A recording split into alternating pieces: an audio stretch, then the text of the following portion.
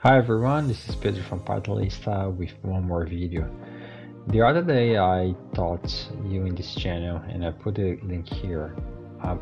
You can click and watch this video.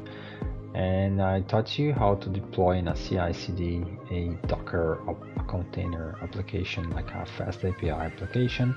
And I did that deploying it to the Azure container instance. But sometimes it can be expensive to run that in Azure. But if you wanted to just run in a virtual machine, you can also deploy that easily in a Linode virtual machine, let's say a Nano 1. If you're doing a toy project and just you know to test and demo your project, you can deploy in a Linode virtual machine that has got a pre-installed Docker engine, and it's only going to cost you $5 per month. That's pretty cheap. And I'm going to teach you how to do it. So I'm not going to go too much into detail about the application. It's just like a toy application that says hello world. I've got some tests here, but I'm just going to show this application here. And I've got my everything, my virtual environment and my app. I'm just gonna run locally and then build a Docker container, and then I'm gonna push that to Docker Hub, create a virtual machine in Linode with pre-install Docker engine, and then I'm gonna deploy and then destroy the virtual machine just to demonstrate the steps. Okay, let's start it. So let's first activate my virtual environment if I don't do a typo. And then I'm going to now run I haven't readme the command, so I'm just first run locally to see if everything's fine. Yeah, just gonna open my browser.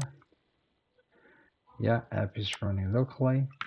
Now I'm going to stop the development server, and then I'm gonna build the container from this Docker file here, which is pretty much a template that I got from FastApi website. And I'm running the process here in production in port 80. So let's build the container. It looks like my daemon's not running. Just fix that.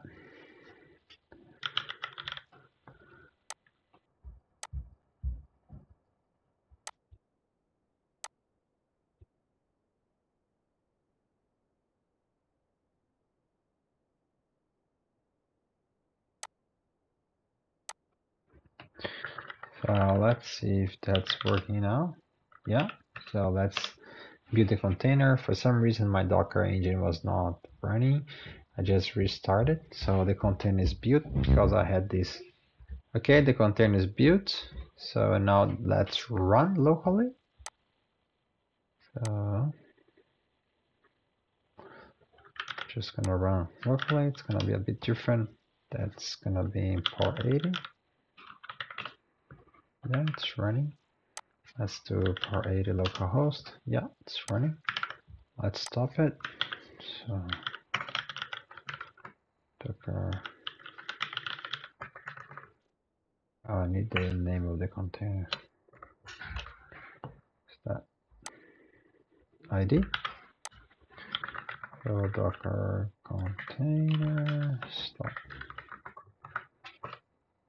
Done. So just make sure that's stopped. Yeah, so now I'm just gonna log into my Docker Hub.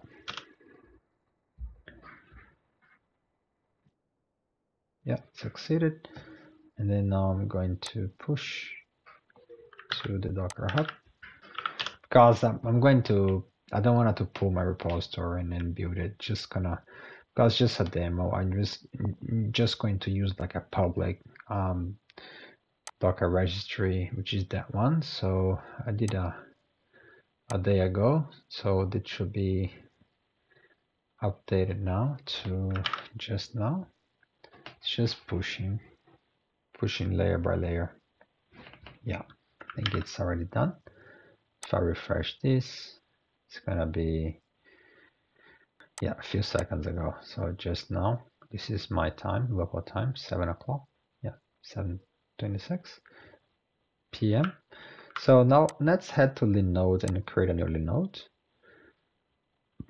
So I'm not going to build from scratch. I'm just gonna get an image that has got Docker, and then I can just go on the marketplace, click Docker, and there is a Docker setup there. I'm just gonna skip this part. I'm just gonna get like a Ubuntu in Sydney, so that's the closest from my house. And then I'm gonna get just a cheap one, so $5 a month. And I'm just gonna call it just Docker. And no tags, the password's gonna be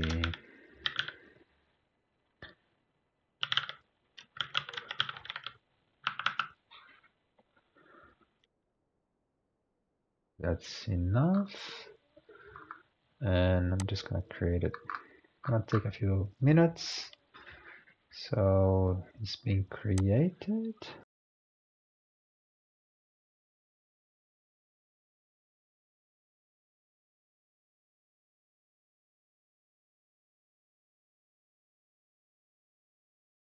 Yeah, it's running.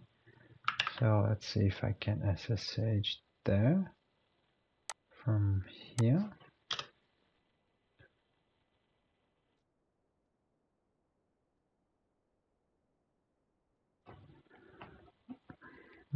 What's happening?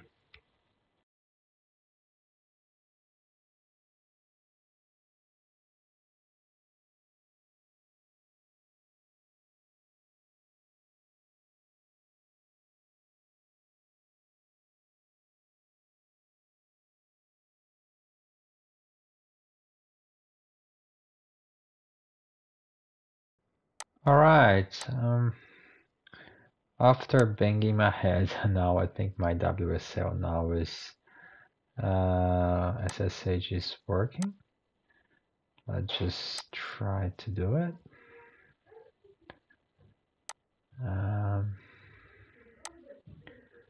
So that's the root user. See if it's gonna work now. Yes. Password if I didn't forget.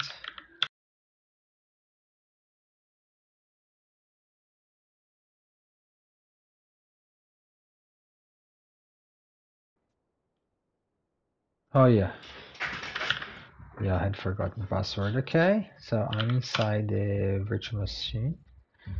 So Docker is installed. So what I'm gonna do now, I'm just gonna the same command that I run on my local, but because it's on my Docker Hub now, it's not going to find on my local, and then it's gonna pull the image from the Docker Hub. So it wasn't able to find locally, and the connection is pretty quick from this virtual machine. So it's just extracting the image from Docker Hub, and it's gonna run the container on power 80. Yeah, almost there. Done. Looks like the image is running, so let's check. Yeah, it's running. So now if I go to that IP address, so my app will be running that. So because it's 480, just go, and yeah, my app is running. So that's it, guys. So thanks for watching. So if you have any questions and you want to know more detail about this project, I'm going to put the GitHub link down below. Thanks for watching. Don't forget to subscribe to the channel, click the bell, and like the video. See you next time.